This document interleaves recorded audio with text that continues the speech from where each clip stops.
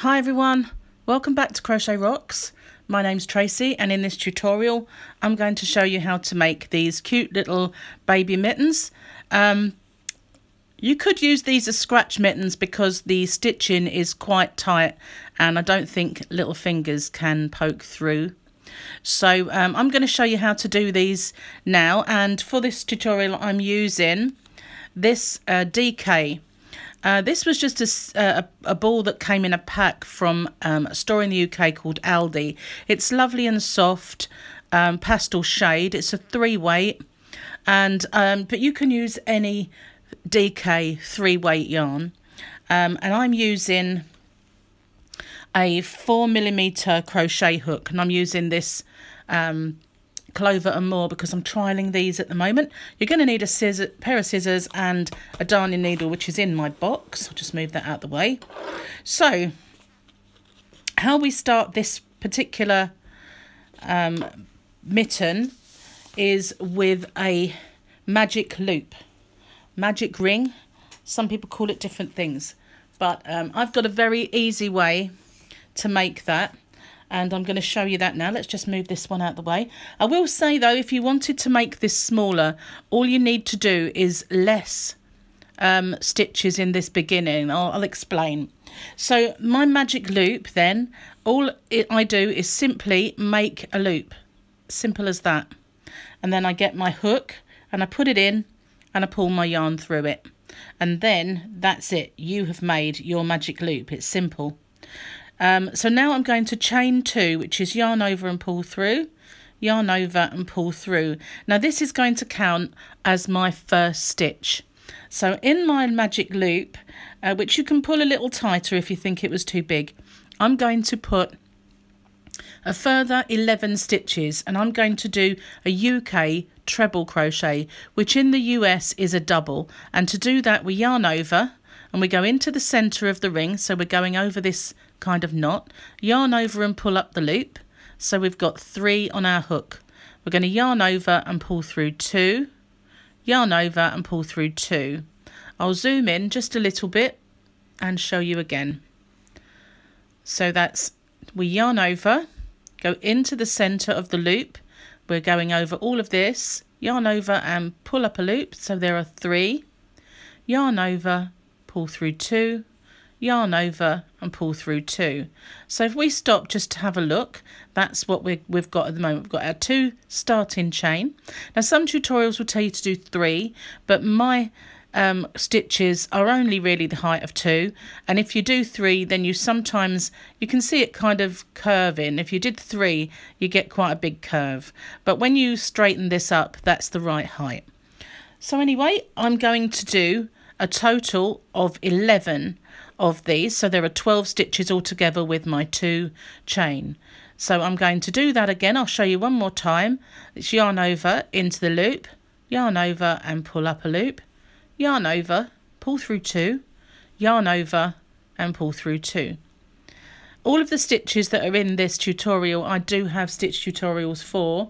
We're going to do a UK treble, which is a US double. We're going to do a half treble, which in the US is a half double. And we're going to do a UK double, which is a US single crochet. So all of those stitches are in this tutorial. So if you want to familiarize yourself with those first, then by all means watch the tutorials. I do have a playlist for absolute beginners and one for stitch tutorials. They're all in there. So now I'm going to pause the video because I'm going to count now, and if I'm doing it silently it's a little boring for you, but if I'm counting out loud it's going to put you off. So I will pause the video and come back to you when I have a total of 12 stitches including my starting chain, all of them into this loop and over this this tail as well. Now I've completed all of my stitches and I can pull on this and close that. You don't have to close it completely. It won't really close completely securely until we sew it in.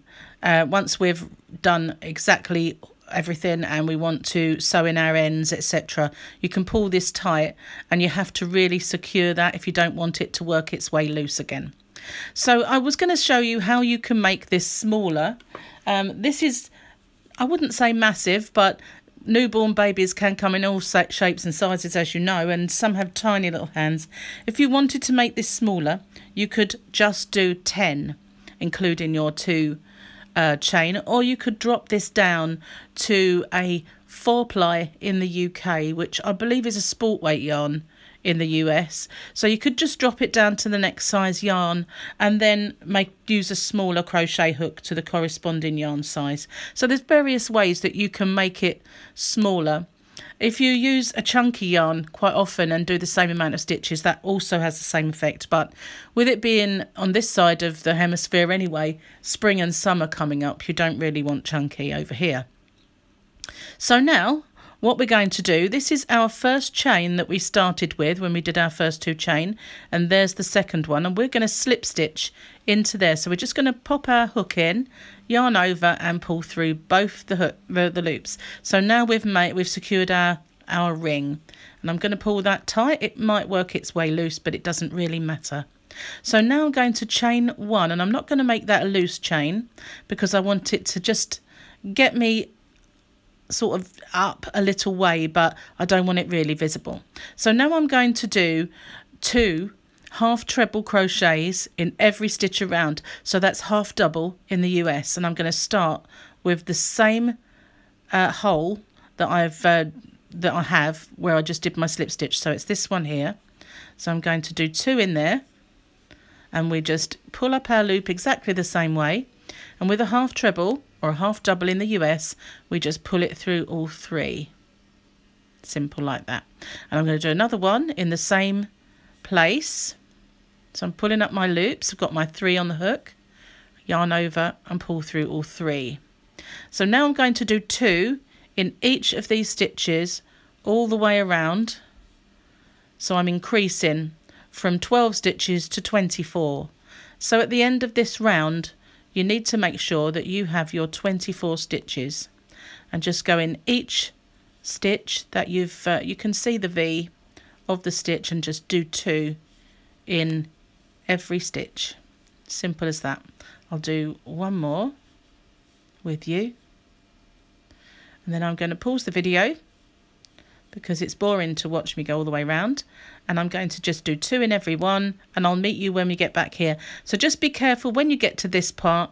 It will look like you need to do more because of this this stitch here, but as long as you have 24, you've done enough. I'm almost at an end. I've got this one left to do my 2 in.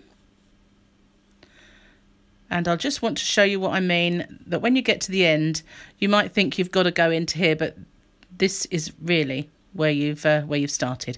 So now I'm just going to slip stitch into my first stitch, same as before, but I'm going to go through both loops this time. Make sure I do anyway. And now I've joined. So now our work looks like this. So this, you have just made this top part here. Now we're going to not do any more increasing at all, so I'm just going to do 1 chain. I'm not going to do a big chain, and I'm going to do 1 stitch in every single stitch around. So starting in the one that I've just done, and so at the end of this round I'm going to have 24 stitches still, and I'm just going to do 1 half treble. That's a UK half treble or a half double US in every single stitch, and you'll notice it will start to curve. It will start to pull up, and you'll think that, you know, it doesn't look right, but it will work out. Just do 1. Did I do 2 in there? It's hard to see with the camera in the way, but no. So just do 1 in every single stitch all the way around. Okay, so I'm going to leave you to do that. I'm going to pause the video, and I will catch up with you when I get to the start, which will be around here. You can see it starting to pull up and curve because we're just we're not increasing anymore, but that's perfectly fine. That's what you want. So I'm going to pause it, and I'll catch up with you when I get back to the start. I'm all the way back to the start. This is my 24th, and you can see it's come up like a little cup. So I'm just going to slip stitch into my first stitch. You don't have to, it doesn't matter if you go into the 2 loops like I just did, or if you just dive straight in, it doesn't make any difference. So now what we're looking at, this is the right side and this is inside out. So I'm just going to pop it round like this. It doesn't matter if it pops back, you can always sort that out. Now what we're going to do now is we're just going to continue exactly the same with a small chain and 1 in every single stitch around, and we'll need to do a total of 9 rows, including our first. So you can easily count the rows.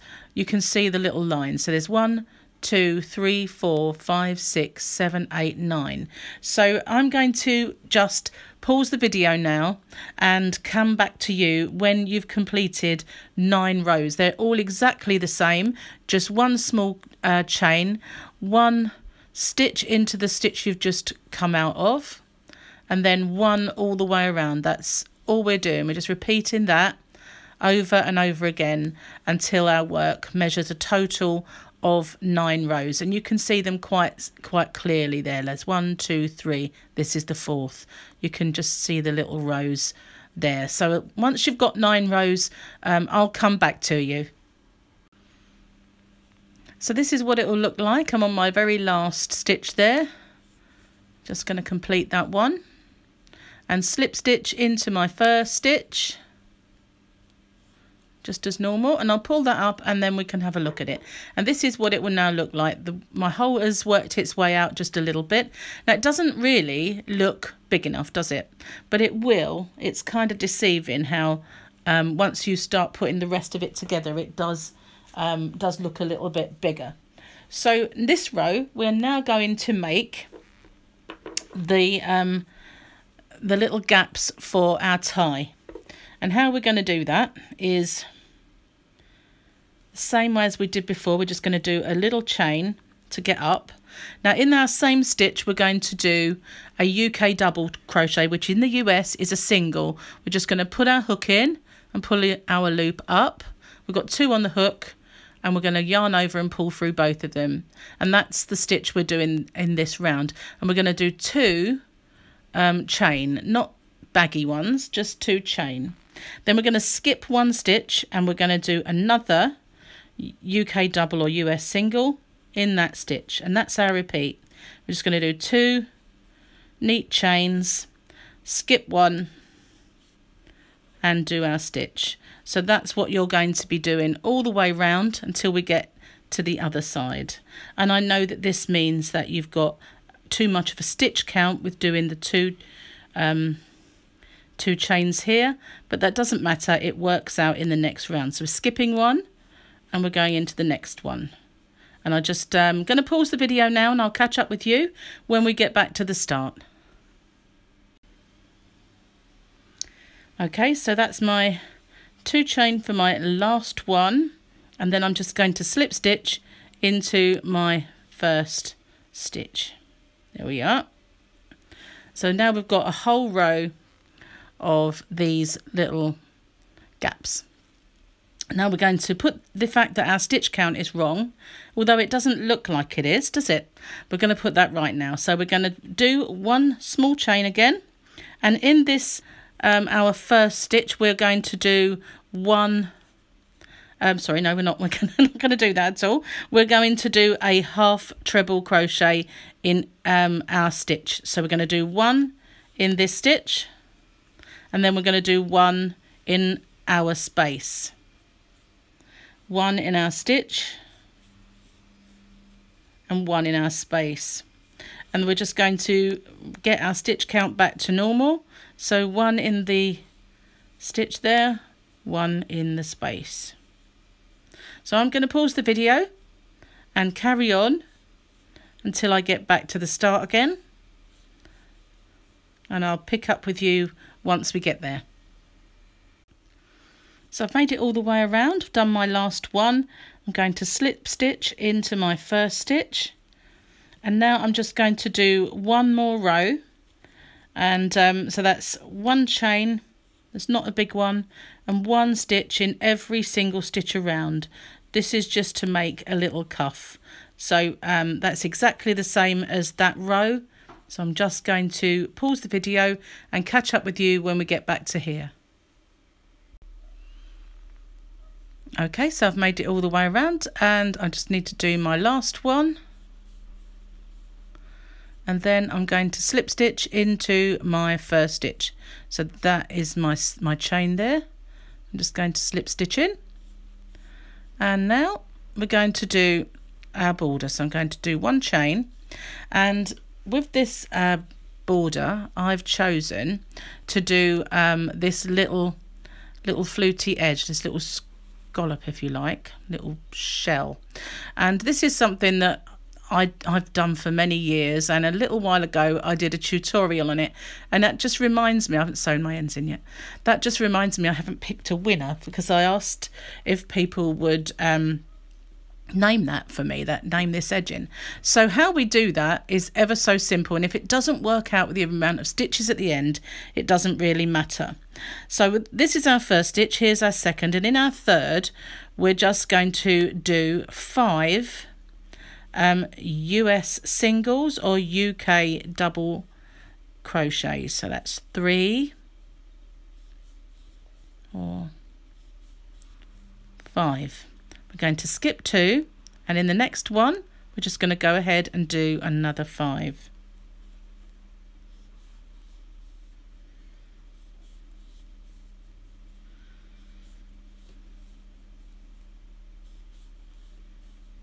And then we're going to skip 2 and do another 5. And on my last mitten my stitches worked out, so I either gained or lost one, but as you can see that just makes this nice little, not over fancy edging. So how you can adjust it, if when you get to the end, if it doesn't work out, is you can just do it by skipping one if you want to. So, or it's ever so simple. It's just, you know, you don't have to be absolutely precise. Oops, nearly lost that one. So I'm going to skip 2 and go into the next one.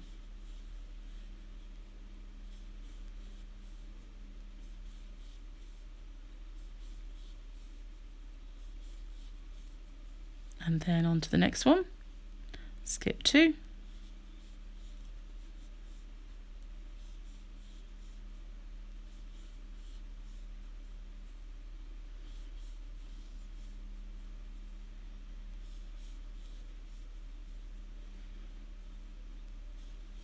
I've got a feeling when I get to the end this one won't work out.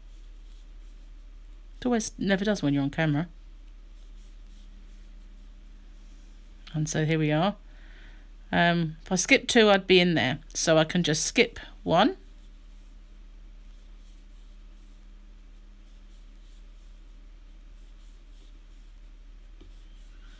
and then slip stitch into my beginning stitch like that. Grab my scissors, cut a nice long tail so that we can sew in. And we end off by doing a chain and cinching it really low, pulling it down and then out. And then we'll just sew that in. So that's how it's looking at the moment. And all we've got to do now is make a little tie and make a little cord. I've just dropped my yarn, bear with me a second. It's a long way down. And that is very, very simple to do. All I'm going to do is make a chain. So I'll pop them over there out the way and just make a slip knot.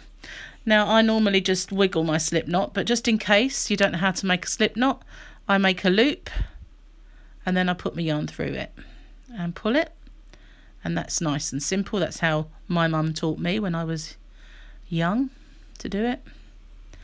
And then I cinch it down a little bit. Now it doesn't matter about the tail because I'm going to cut it. Now I'm going to do a chain of 50.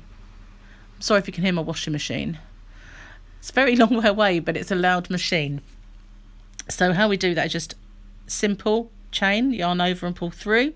And I'm going to do a total of 50. So I'm going to pause the video while I do that because it's very, if I'm quietly counting, then it's very boring, and if I do it out loud, I'm going to put you off of yours.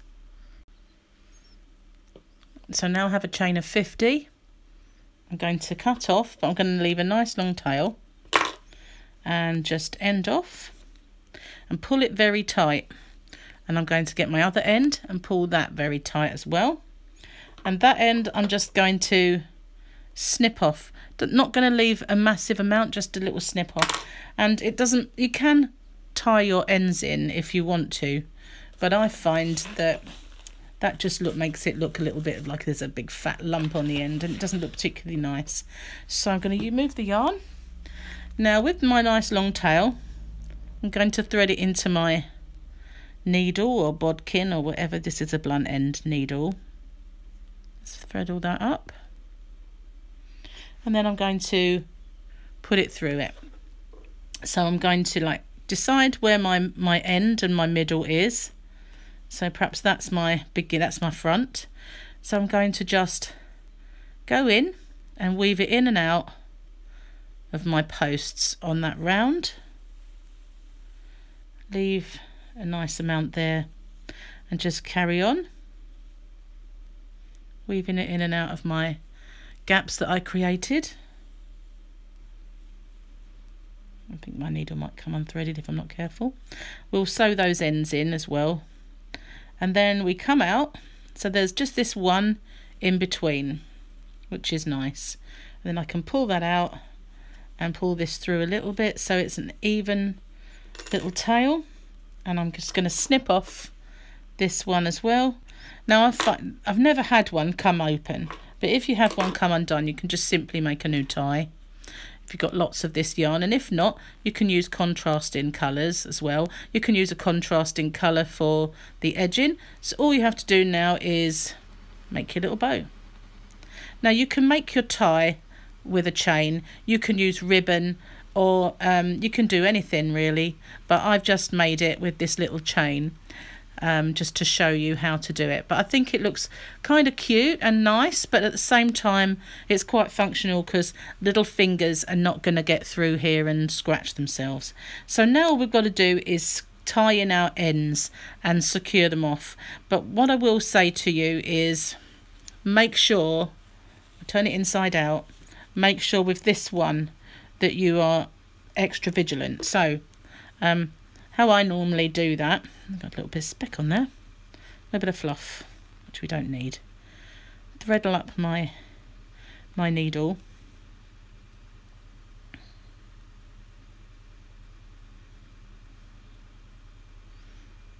and I'm going to pull it tight so that that's holes nice and closed, because this is the inside. This is where I wish I didn't have the blunt end needle, because it's harder to get through when it's tight. So I make a loop and then I go back through the other way. So just go through it like that and it makes a knot. Pull it tight, and then you can just sew it through your row of stitching with my blunt end needle, which is not easy. So where I had the sharp one would be easier, but you just wave it through the stitching so that it won't be coming out, just going inside that first row that you've cinched, and it won't come out. And you've tied that, well, sewed it into a nice knot as well. So, and then we can just snip off, so it's gone all the way round. And then we just make sure that we bury these, and I always go through a nice thick part of stitching go through it that way and back that side, and then you can turn them in the right way. So that's the only one I've got left to do. May as well do it, mightn't we, really? I have got the other glove obviously, but finish the one I'm doing, as long as you're working on the inside. So you need to, as this, you don't really want that to be showing, so I just usually get my work and I pull it down a little bit so it's kind of facing this way, and then I just sew it through like that and go through a row of stitching. So I'm just going to go along here for a little way until I can get it in there, and then I can go around this shell. It's not so easy with a blunt needle, as you can see. Much easier with the sharp one. I should perhaps go get it, but it's in my other yarn box, hook box. So like that, and then you can just bury that in. You can go back the other way, which will be absolutely, oh no, it's done it. It's going to say be virtually impossible with the blunt one, but it went through. See, it's not come through the other end. Can't see it. So now it's gone 2 ways. You can do it even further if you want, if you're worried about it. So cut that off. All ends are gone. Pop it back in the right way. And if you wanted, as I say, to get a prettier tie, that's fine. I've done these stripy, where every row was a different colour. That looks kind of pretty. And I've done them where the edging and the tie is a different colour. So if I'm making some baby clothes that are blue and white, then I might do this all white and this blue with the edging blue. It's just, there you go, 2 to match. So thanks for watching. If you haven't already, don't forget to hit the subscribe button and the notification bell. You'll be informed when there are new videos and tutorials. So thank you very much for watching, and bye for now.